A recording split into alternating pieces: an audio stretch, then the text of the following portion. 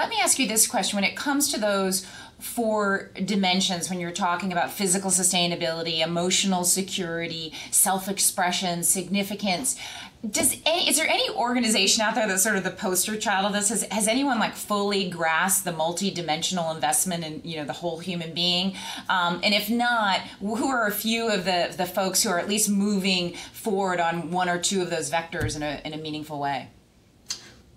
Well, you know what? The first important thing to ask about an organization is, do they recognize that there is an integrated set of needs that human beings have, and that it's critical to serve them and to address them?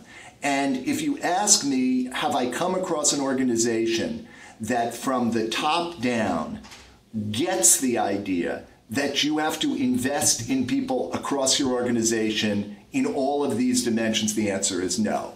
That's a very, very advanced idea, even from a Maslowian perspective, right? That's the top of the developmental ladder, if you realize that all of these levels are critical. Having said that, there are many organizations that address some of these to a greater or lesser extent, and what we see our work as being is a platform for any organization to create an environment in which those needs get addressed, and then to build the deeper continuing work around any given aspect of it as it applies to the organization's success, even something like strategy, on that foundation. So to your question about who has done it better than others, I have absolutely no doubt that Google is one of the most progressive about meeting those needs, and in some ways that I find very exciting. We have done a lot of work there, and it's interesting that even a Google would choose to do work with us, because arguably of all the organizations we see, they're the ones on a grading on a curve who need it the least.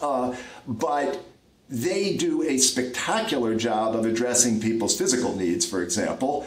I think the idea of a large corporation completely subsidizing food for its employees is utterly ingenious, a great, great investment.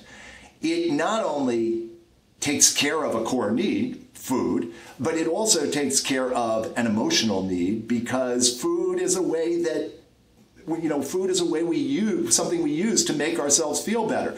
To eat food in a community, which everybody at Google does because the food is really good, and why wouldn't you go down to the places where it's served, serves the business in a very powerful way. So they have great fitness facilities. They provide massage. They're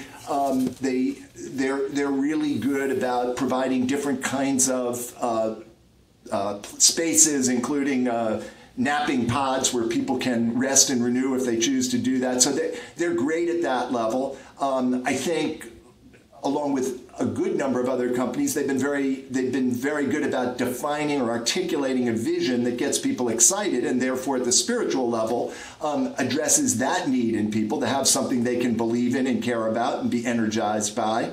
The real place where organizations like Google, these very high-powered organizations that are nonetheless very progressive or are also progressive, the place where they inevitably run into trouble is around focus of attention.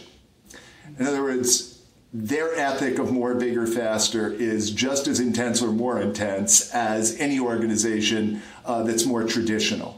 And I think one of the great values we've brought to Google, and the, 3,000 or more people who've gone through our work there, is to really challenge that assumption that working continuously, juggling multiple balls at the same time, is something you equate with high performance. But it's a huge paradigm shift for driven type A people who have succeeded doing it that way to make. So we're still in the game of trying to find organizations either that already through their CEO instinctively get this or easily take it in. One of the reasons being that senior executives in businesses are among the less introspective people that you tend to meet. I'm not even saying it necessarily critically. It's just The doing, the more, bigger, faster part of the equation is what got them there. So introspection, reflection, a bigger view is not something you see all that often in big companies. Yeah.